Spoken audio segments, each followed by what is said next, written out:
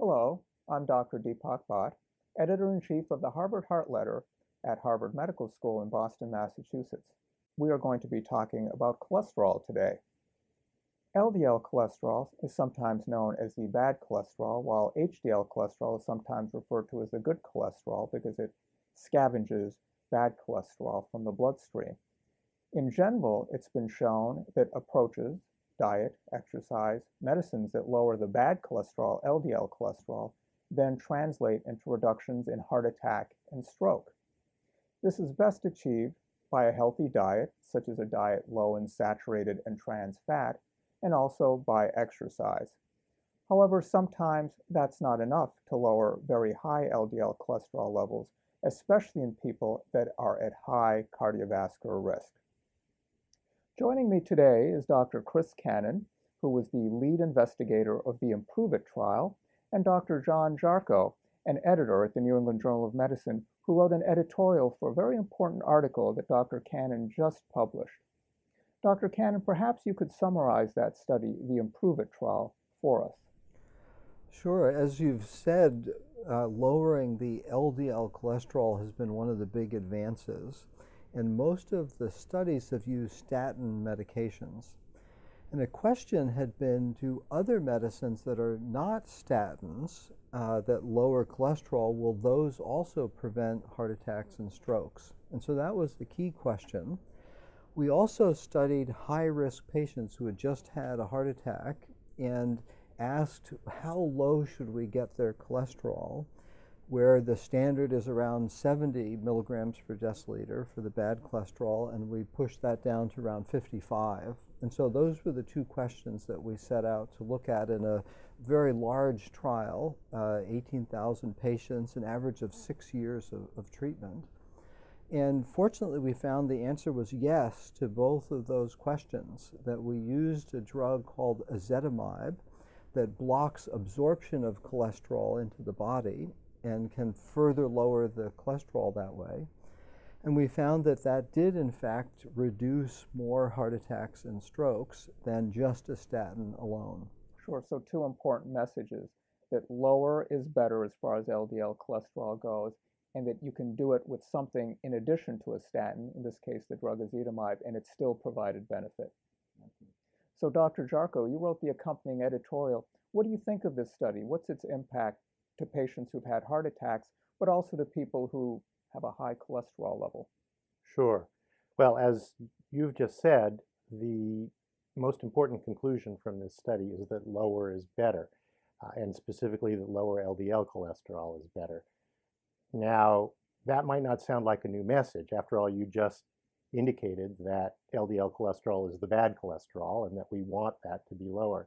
But there has in fact been a controversy in the field among experts about how you get the LDL cholesterol down.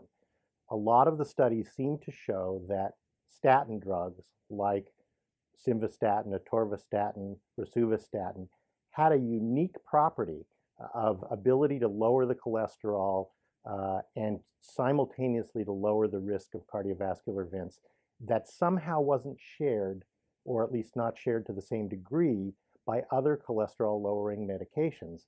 And so firmly fixed was this idea in the minds of the experts that the recently published guidelines in the treatment of cholesterol heavily emphasized the statin drugs, almost to the exclusion of other classes of drugs.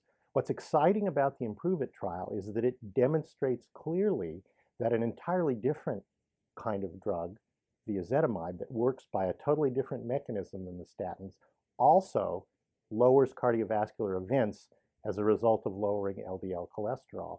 And this opens up the field of lipid-lowering management by suggesting that we need not rely only on a single class of medications. And for patients, what's important about this is that some patients can't tolerate statins, Right. so they may not be able to benefit from statin therapy.